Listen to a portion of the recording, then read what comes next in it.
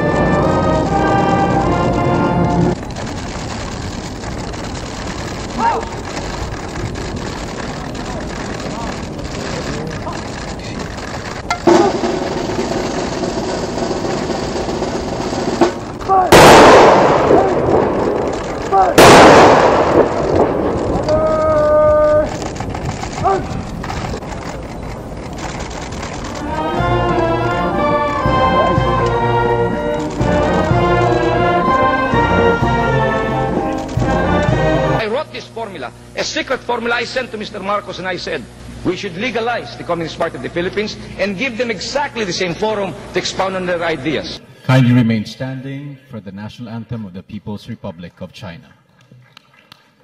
请大家保持起立状态，奏中华人民共和国国歌。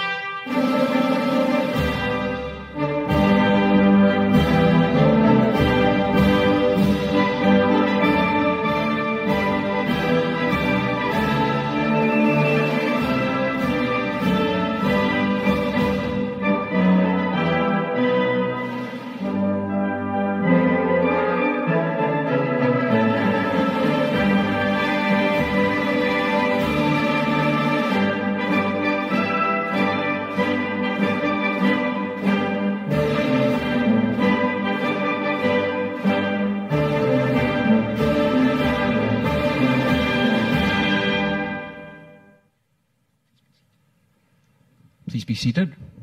Duterte is the best recruiter of the CPP and the NPA because he outrages the people, he abuses the people, so more people join the Communist Party. Duterte is the best recruiter of the CPP and the NPA. Sa state banquet, pinuri pa ni si Duterte at ikinumpara siya kay Rizal. Duterte is the best recruiter of the CPP and the NPA. Gusto ninyo China Sea is part province, Fujian, pati of the Republic of China. Philippine province of And China said, this is our land. This is our sea. Province of Philippines, Republic because of they are China. there. The nearest is And so we Fujian. give it. I love China. It has helped us a bit. Ang lolo ko Chinese, yan ang ugali ng Czech. Most of us are really almost of Chinese ancestry. We love our country and we love the people. Sa state banquet, pinuri pa ni si Duterte at ikinumpara siya kay Rizal. Duterte is the best recruiter of the CPP and the NPA. Sa state banquet, pinuri pa ni si Duterte at ikinumpara siya kay Rizal. Duterte, maluwag yung bunganga. Sabi niya, yung kapag akong presidente, isang paa ng NPA nasa Malacanang na. No? Ready for coalition. Mabuhay ang NPA! Mabuhay! Mabuhay si Duterte! If I make it, I will be the first left president in this country. I belong to the left. That's the reason why I raise my fist, because I am a member of Bayan. I am a member of Bayan. We are united in one. I wrote this formula. I've said in many of my writings that the National Democratic Front, especially its militant arm, the New People's Army, has been instrumental in many social changes in our country. Sa state banquet, pinuri pa ni si Duterte at ikinumpara siya kay Rizal.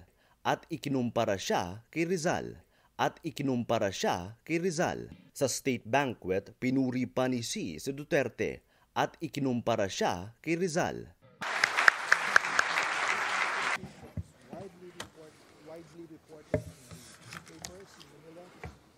What ails the climate change? Over the periods of generations of just talk. And at the end of a century or two, there is trouble, there is war. I have even fired several cabinet members for attending so many climate change conferences. One of my cabinet members traveled 20 times outside of the country just to listen to what animal is this climate change. How many CIAs are here today? Nobody? Such pretensions.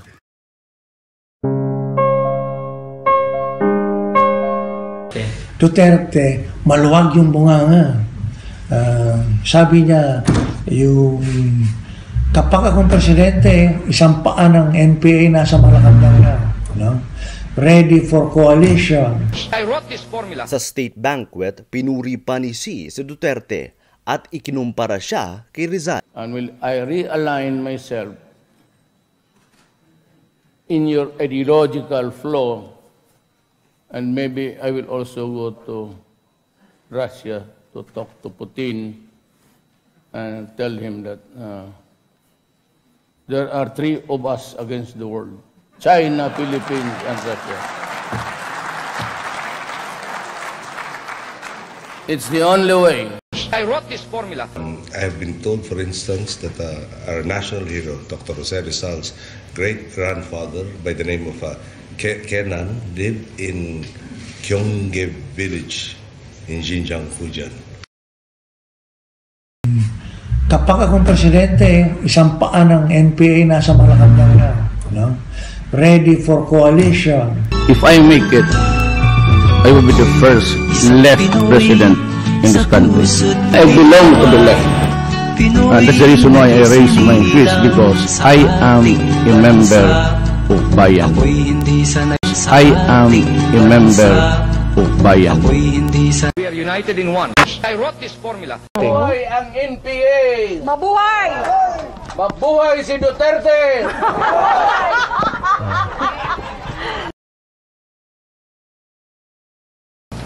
I've said in many of my writings that the National Democratic Front, especially its militant arm, the New People's Army, has been instrumental in many social changes in our country. Nangyayari, in the past, since the Cory administration, lumakas ang NPA. Kasi yung panahon ni Marcos, malapit na kami bumagsak noon eh. It was only the Cordillera Group that saved the situation. Pero nung dumating yung Cory administration, biglang lumakas yung NPA. Dahil pinalakas nga ng gobyerno.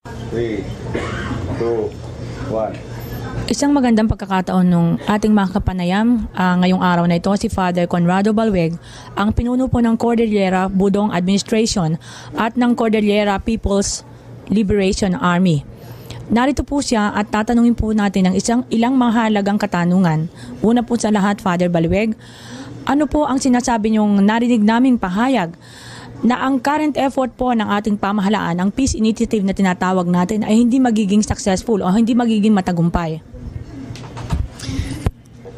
when I made that statement is based on the fact that kung ikaw ay magkaroon ng panawagan na magkaroon tayo ng we resolve our problem and establish peace, that is with the belief na both of you are for peace, no? Pero hindi ganun eh. Hindi peace ang issue, kundi politika.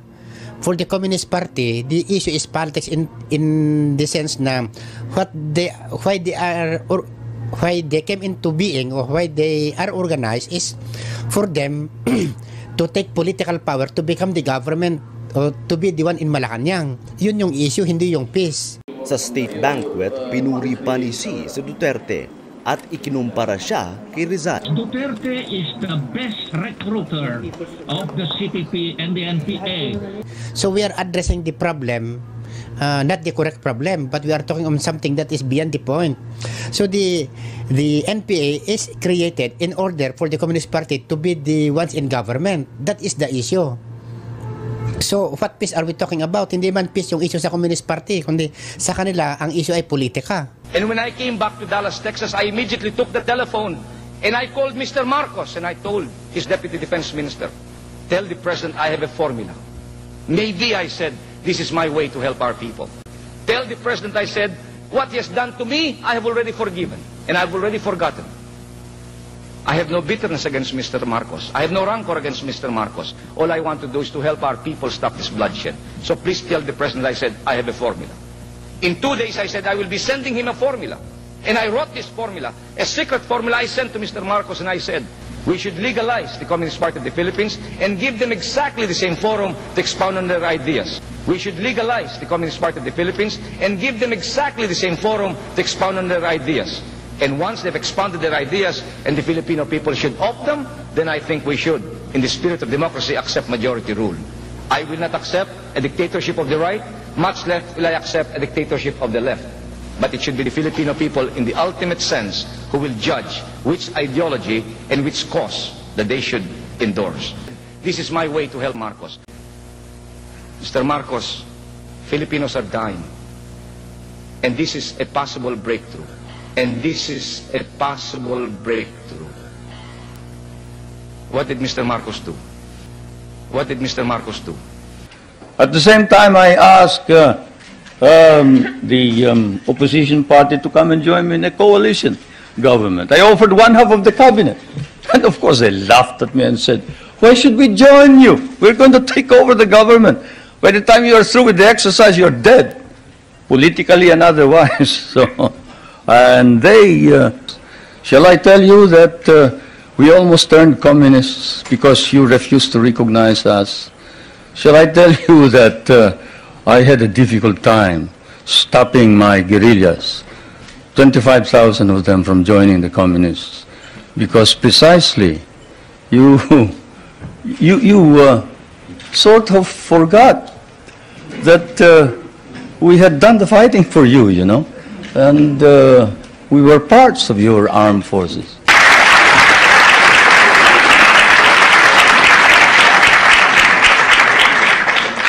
Most of our allies in Europe, concerned about resisting communism, give the U.S. free bases and even share the cost.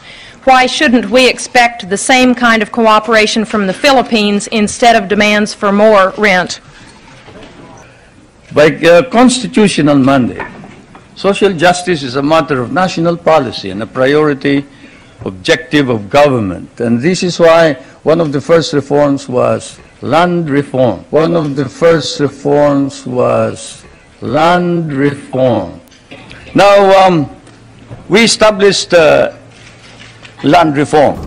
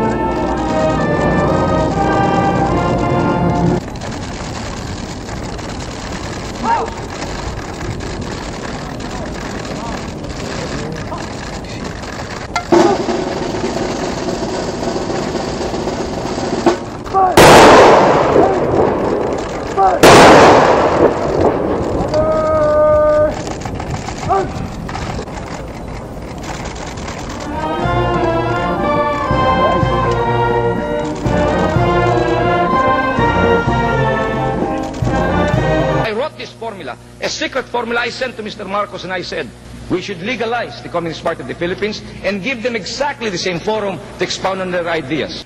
Now, we established land reform.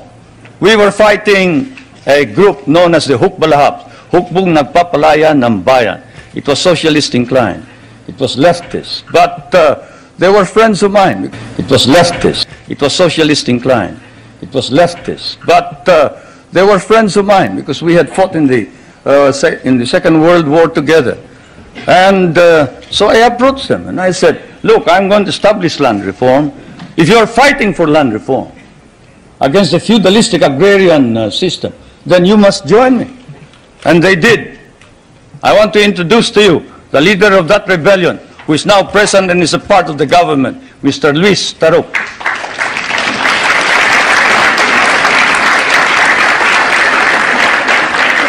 He is a member of the National Assembly. One reason why he ran to the hills, according to him, was he was elected as a member of the old legislature and he was not recognized as such. He and the others. Now I want to introduce to you another leader of the Free Farmers Federation, which is also composed of farmers who wanted reform, but who are fighting for reform, but who are now joining in the effort to establish political stability and economic prosperity throughout the country, and who was Dean of the College of Law of the University of Ateneo, but abandoned his deanship in order that he may join in the effort to attain the noble mission of this new society. I refer to National Assemblyman Jerry Montemayor, President of the Federation of Free Farmers of the Philippines. I would like to introduce also to you a young man who was very active against the government in 1972 and who paraded around the streets raising the flag of the Communist Party and organized the KABATAANG MAKA-BAYAN, which is the red organization of the youth. And this man is Nilo Tayag. Is he here? Anyway, he is somewhere around here. But they have all joined, all these activists, to prove to you that all these stories about our being oppressive against our enemies and our friends, they've all joined the government to help reform and drive out all the corrupt people in the government. There was always extreme on both sides, enmity, if not enmity, extreme friendship, a relationship of love, hate. And this is my fate and destiny. Not all this talk about corruption and this ridiculous statements about people in government enriching themselves. When you have activists like Luis Tarok and Jerry Montemayor and Nilo Tayag and these men who were ready to kill the president, but who now says that the reforms that are being instituted are for the good and welfare of the country, you don't engage in any of this foolishness that you talk about. No, everybody is sincere and earnest about making our democracy work. And I can tell you that whoever has told you about these unwholesome observations about the Philippines, better come back to the Philippines. I'll pay for your trip so you can see what's actually happening.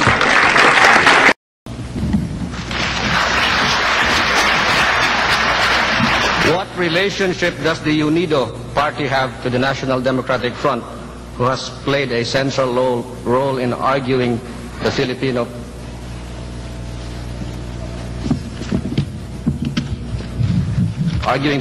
people's case against the Marcos dictatorship and who presently has a base of support of over 10 million. I do not know the actual relationship today between the United Democratic Opposition in the Philippines and the National Democratic Front. I've said in many of my writings that the National Democratic Front, especially its militant arm, the New People's Army, has been instrumental in many social changes in our country. There may be a difference in ideology and approach, but we are united in one. We are united against the dictatorship. My position is very clear. If we will succeed in overthrowing the dictatorship, we should allow every voice and every idea to ventilate their views in the public market. We should legalize the Communist Party of the Philippines and give them exactly the same forum to expound on their ideas. And once they've expounded their ideas and the Filipino people should opt them, then I think we should, in the spirit of democracy, accept majority rule.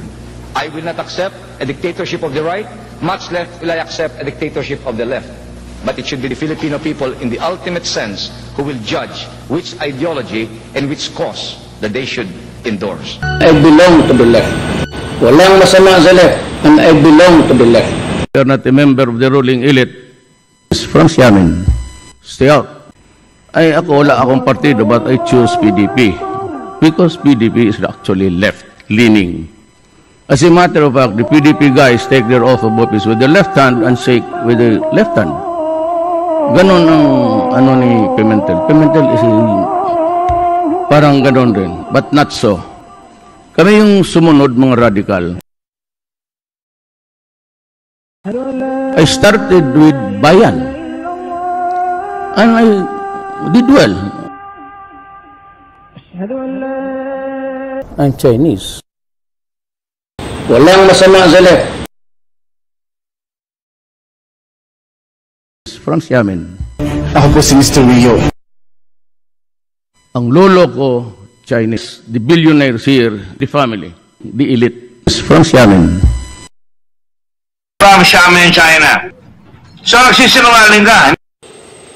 And I will promise you, it will be a clean and fair government for everybody. I wish you well, all the best for you, makasama natin dyan. And hopefully, I will visit you before I will assume office. Kasi may the agenda. Magaling. Po. Kasi yung agenda, sir. Salamat ako sa pagkakataon ito na magkausap tayo at maraming salamat sa prospect na hindi magtatagal, magkita na tayo. We have also to prepare the agenda para pag nandito na wala na masyadong debate or issues unresolved. Diyan na ho natin gawain ang agenda pagdating. The agenda only. Yan ang natutunan. Yun ang natutunan ko sa iyo, sir. Salamat. Maraming salamat. Sige, sir. I am not a member of the Communist Party. I do not agree. They're too far left. I do not agree with the armed struggle and killing of Filipinos. Yung sa NPA naman, ang panawagan ko sa kanila, kung makikinig sila sa panawagan, mag-aral muna sila at tignan nila kung ang epekto ba ng kanilang paniniwala ay nakapagbibigay ng buhay sa mamamayan o ang daming napatay. Kasi they always blame the government na the government has killed so many people. Mas marami ang pinatay ng NPA na mahirap na mamayan kaysa yung napatay ng mga AFP noon. Ang napapalabas parang ang AFP ang nagkakamali. Pero if you look at the data, mas maraming pinatay ng NPA. Even missionaries, priests, in the Cordilleras, si Father Leo, an old missionary, they just liquidated him and inilibing nila na hindi na namin alam kung nasaan si Father Leo. We should legalize the Communist Party of the Philippines and give them exactly the same forum to expound on their ideas. And once they've expounded their ideas and the Filipino people should opt them, then I think we should, in the spirit of democracy, accept majority rule.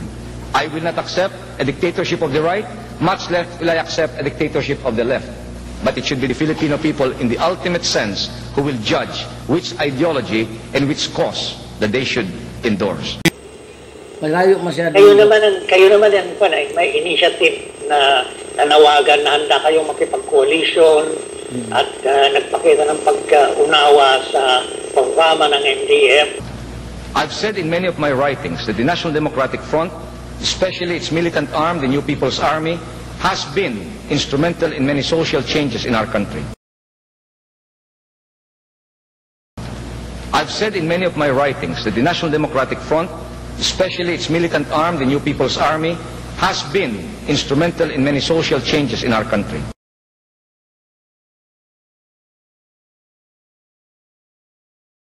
Please allow me to draw inspiration from the wisdom of the proverb as I propose a toast. 因此，我受中国这句谚语的智慧启迪，为此我举杯。My friends, may I invite you to raise your glasses. 朋友们，我请诸位举杯。To the good health and continued success of President Xi Jinping. 为了习近平主席，为了您的身体健康和今后进一步的成功。To the seeds of friendship and cooperation we plant here today. 为了我们今天共同播撒下的友谊合作的种子。To the legacy of peace and prosperity the succeeding generations will reap as a result of the improved relations between Republic of the Philippines and the People's Republic of China. 为了菲律宾共和国与中华人民共和国得以改善的关系，以及我们为了下一代而播撒的种子，而让他们能够收获我们的友谊和合作。干杯！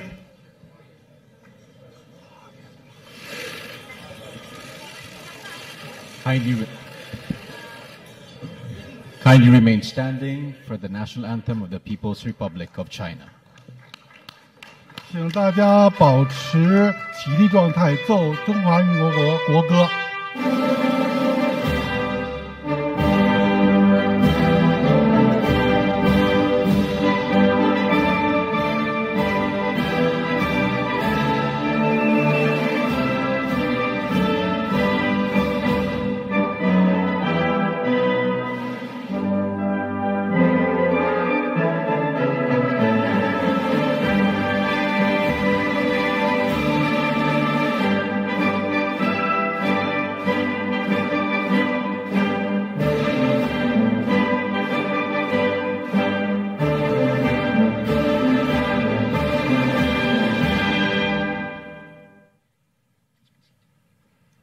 Please be seated. 请就坐。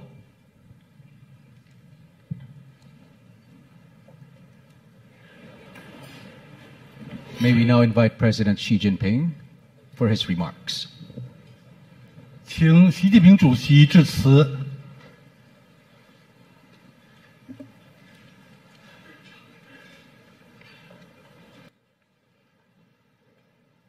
尊敬的杜特尔特总统和哈米莱特女士、女士们、先生们、朋友们。 Your Excellency President Duterte, Madame Hanilet, and other distinguished guests, ladies and gentlemen, friends, it is such a great pleasure to visit this amazing country at the invitation of President Duterte. This is a country known for its picturesque scenery, bountiful resources, and hospitable people. Mr. President, I want to thank you and your government for the warm reception accorded to me and my entire delegation. This afternoon, I laid a floral wreath at the Rizal Monument. Dr. Jose Rizal, the founding father of modern Philippines, led the struggle against colonial aggressors and made the ultimate sacrifice. And to be true to our founding fathers. For which he will always be remembered by the people of this country. Some of you may not know that his ancestry could be traced back to Jinjiang City in China's Fujian province, where there is also a monument dedicated to him and where his heroism is widely known. Jose Rizal is not only the father of this nation, but also a symbol of fraternal relations between the Philippines and China. Indeed, our fraternity goes back over 1,000 years. I'm talking about the splendid maritime Silk Road that linked our two nations. Chinese merchants sailing to your shores and trading Chinese silk, porcelain, and tea for your pearls and sea products. History has shown that ours has always been a relationship between equals, a relationship between two good neighbors. After President Duterte took office, our two sides have worked together to remove many obstacles. Our relationship has been turned around and put on the right trajectory. I commend the President for taking on Jose Rizal's mantle and for his commitment to an independent Philippines. Earlier today, the President and I agreed to elevate our relationship to one of comprehensive strategic cooperation. This decision, which will mark a new milestone in our relations, speaks to our shared determination to be good friends and good neighbors. We are truly pleased with this decision. And to be true to our founding fathers. In China, we have a saying, a single chopstick can be easily broken. With 10 of them tightly bundled, they can withstand much more damage. We are united in one. I know you have a similar proverb. A broom is sturdy because its strands are tightly bound. In that spirit, let us unite as one and create a better tomorrow for both of our countries. On that note, I'd like to ask everyone to raise their glasses to the prosperity and well-being of the Republic of the Philippines, to the lasting friendship between us, and to the health of President Duterte, Madam Hanilet, and everyone present. Cheers.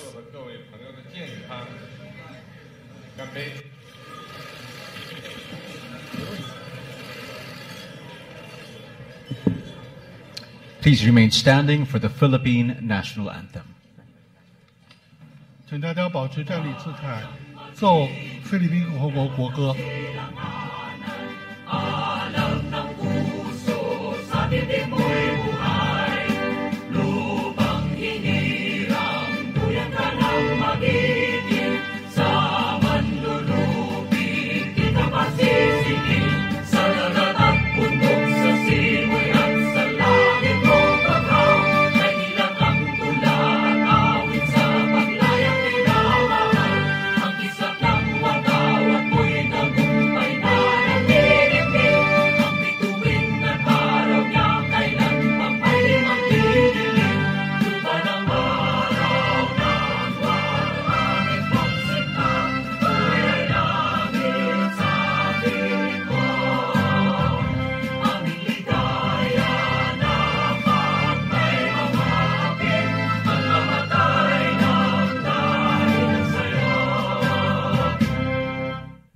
Sa state banquet, pinuri pa ni si Duterte at ikinumpara siya kay Rizal. And will I realign myself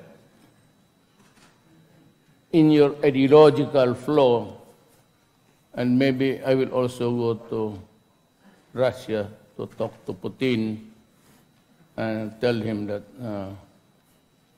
there are three of us against the world: China, Philippines, and Russia. It's the only way. I wrote this formula. I have been told, for instance, that our national hero, Dr. Jose Rizal's great-grandfather by the name of Kenan lived in Gyeonggi village in Xinjiang, Fujian. I wrote this formula. Wherever you are, it's always changing. Geography is changing. Not the physical movement, but geography and politics, international changes all the time. Gusto ninyo, gawain na lang ninyo kaming province, Fujian, pati Philippine province of China. Di wala tayong problema. Oh. Province of Philippines, really. Republic of China. Almost of Chinese ancestry. Ang lolo ko Chinese. We love our country. Yan ang ugali ng... And we love the people. Ang lolo ko Chinese, Yan ang ugali ng Czech. Most of us are really almost of Chinese ancestry. We love our country and we love the people. Love our country and we love the people. Love our country and we love the people. Ang lolo ko Chinese, yan ang ugali ng Czech.